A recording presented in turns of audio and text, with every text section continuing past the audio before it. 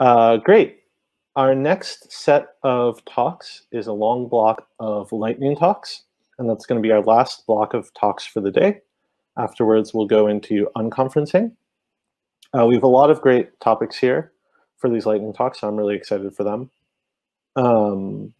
Feel free to go grab a drink of water or something if you want. This has been a long block of talks, but to maybe get a little extra time for these lightning talks, why don't we kick them off? I'm going to follow Alexi's structure of having the speakers introduce themselves just to save time. But our first speaker is Lee Tusman. Hello. Hope you can all hear me and see me and my slides. My name is Lee Tusman. I'm an artist and an educator, a programmer. I make games. I'm involved in, I'm one of the co-organizers along with a team of the collective that organizes at Baby Castles, a video game art space in New York. And this is a lightning talk on lower dimensional dungeons.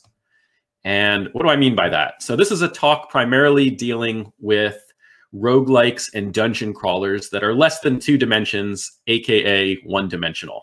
And it's an overview of the field, but it's not necessarily comprehensive. My caveat is that this is more of a sub-niche than a full genre, but I will describe their mechanics because I think it's worth further exploration. And then my other caveat is that I love simplicity and that I can quickly understand the underlying structure and systems of lower dimensional dungeons. So I'm an educator. I teach at a university. I teach in both new media and math and computer science. And a lot of what I do as an educator is trying to break things down to their into their smaller parts, right? So thinking about one-dimensional dungeons is one way that I've been able to kind of strip down the genre and strip down procedural generation to their innermost parts and to help focus. I wanted to say a little bit about how I first came upon this idea or this sub-niche of one-dimensional dungeons. This is a game called Cosmic Crown. It's by Alice L. of Umbrella Isle. And originally I found this on iOS, though you can now play it on the web, on itch, and I think there's an Android package as well. And this game has beautiful graphics, and I'm going to just move ahead and hit play so you can see a little bit of what the gameplay is like. In this one-dimensional game, you can see you're at the bottom. You can move forward. You can move 1 space at a time or 2. You can pause. There's that lightning bolt, which is a disrupt, which kind of stops machinery from working. And at the end is the crown, which is basically how you descend. And the way I got into this was I was looking to play roguelikes and reading about them. I wasn't coming from a background in Dungeons and Dragons or RPGs necessarily. And I found the UI basically of memorizing a million key combinations or keys is really hard to wrap my mind around, and inventory as well. And I was really attracted to this game's simplicity, where it was still surprising. There were still these emergent gameplay mechanics, and yet I could really just kind of focus on that alone and kind of understanding the system and enjoying still like the kind of the emergent gameplay that happens and the procedural generation as well, and really being able to kind of focus on that and understand how that worked. Maybe you're thinking, okay, that's not ASCII. I prefer a different kind of dungeon crawler, so I'm going to jump to something else. This is Corey Johnson's URL Hunter, and it might be difficult for you to see this on a small screen or on YouTube or however you're watching on it, if it's after the conference as well. But in this game, you're a O, and there's little A's that you're hunting, for example, and it's in the URL bar. If you can kind of like peek your eye in closer, you'll see these A's running around. There's a timer. So this isn't turn-based, so it's not a roguelike, but it is one-dimensional. And I think I like about working in one dimensions that it really does let you kind of upend some of the conventions of these kinds of genres and and kind of try different kinds of experiments out. This is why I think I love that it's in the URL bar. And it reminded me a bit of this, of one of my favorite games, which is Robin Baumgarten's Line Wobbler, which is also not a roguelike, but it is a dungeon crawler. Your controller is a Dora spring that you can move forward and backwards. And it's not procedurally generated or turn-based. Each level has been pre-made, and you're controlling this green light, and you're trying to get to that flashing light at the end of each dungeon, right? Of each level of the dungeon. And you have different kinds of motion and ways to kind of attack or get through these different obstacles. It's a really beautiful, fluid game, and it's been an inspiration for me in thinking through one-dimensional dungeons. And I just love how it appends kind of conventions. I also hope it'll inspire people to make hardware roguelikes. This is going another direction. This is Santiago Zapata. This one actually is definitely an ASCII roguelike. Santiago spoke, I think, 3 years ago and talking about the conventions and challenging the conventions of roguelikes. This is Rogue 280, which is 200. The game was written in 280 characters. You control our familiar @ symbol. You have HP in the level, and you can see the stairs there. There are monsters, though they're invisible, and that's probably because he wrote the entire game in just 280 characters. And he updated this and made a second version. This is Rogue 280 V2. Now you can see a little bit more terrain, for example. The monsters are still invisible, but you can see maybe there's like tall grass that we're seeing, like with the Octothorpe, and there's these plus-minus altars that you can pray at, I guess, just by walking onto them, which increases your HP. Again, you can still hit monsters, but they're invisible.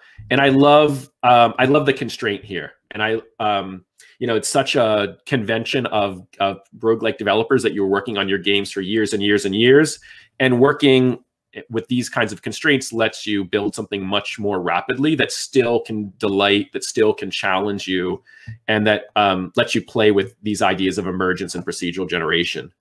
This is Stutter Step by Evgeny Petrov. This was created for Ludum Dare. He actually says that it took him only a day.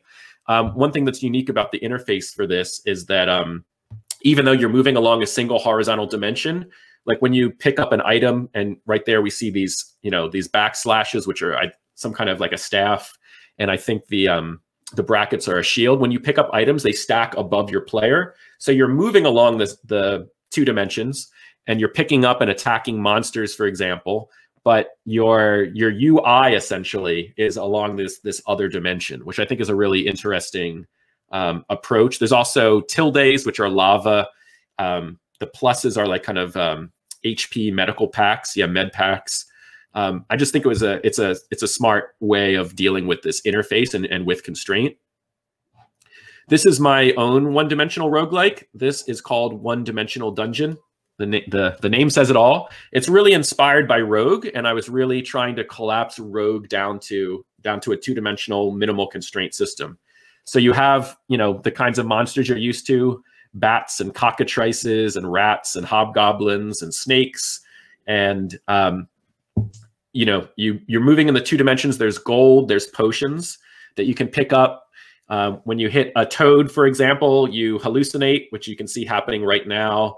If you get attacked by a floating eye, it renders you blind for a few turns. And this was really, me trying to work within these constraints to figure out it's not just a coffee break roguelike, it's like an espresso break roguelike. Like, this is a game that you can play in 1 to 2 minutes, maybe 3 or 4, and try to get a high score, try to work your way through the dungeon.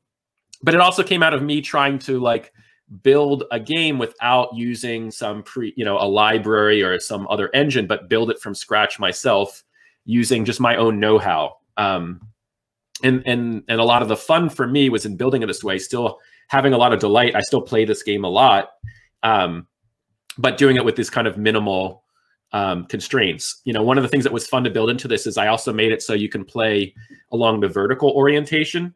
And so, for example, you can hit a button to switch to the vertical, or you can choose flip-flop mode, and then each level it switches to a different orientation. The next one-dimensional roguelike I made is called Hunt the Wimpus. This was inspired by the game Hunt the Wumpus. This is on a BBC microbit microcontroller, and you have a 5x5 LED display. And I programmed this in TypeScript, but also the microbit can be programmed with blocks, like a block editor. So it's kind of exciting to dovetail a little bit with what Kate was saying earlier today about these different tools and different visual programming environments as well, and different ways to kind of program and make work. So I created these little, it's not ASCII, but these little icons to represent, the player, the wumpus or wimpus as I call it, the slime pits and the bats that will move you around. It's a one-dimensional dungeon that's in a loop.